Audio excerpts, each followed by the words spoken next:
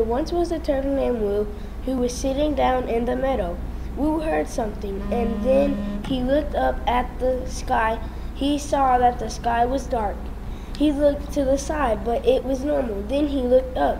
It was Ripjaw, enemy of Wu.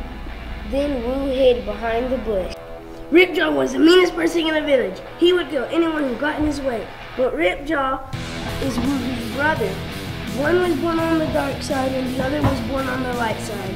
Wu had united 4 ninjas by their blood to deal with Ripjaw. Wu knew their parents. They were the super ninjas, the most powerful ninjas in the world. Their names were Ruby, Snake, Cheeseball, Panda, Gertie is a turtle, and Max, praying mantis.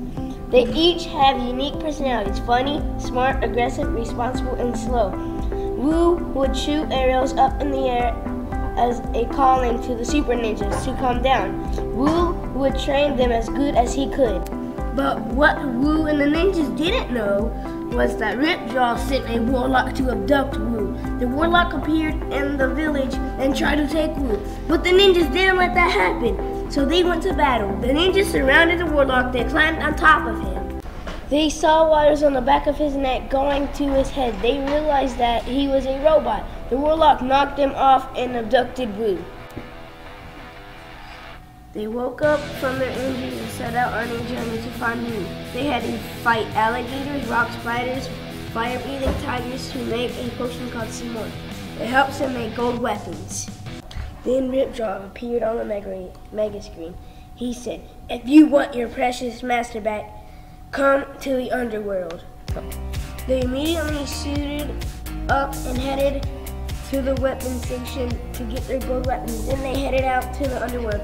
They have to act dead because you have to be dead to go into the underworld.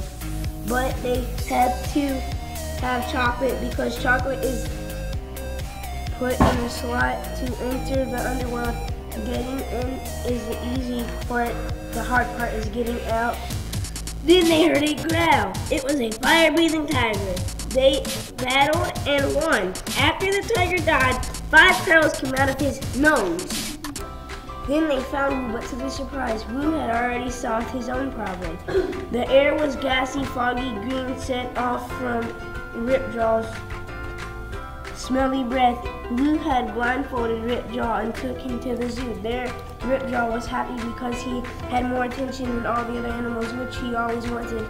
Wu had set the whole obstacle up to see if the ninjas would be loyal and true to the ninja code.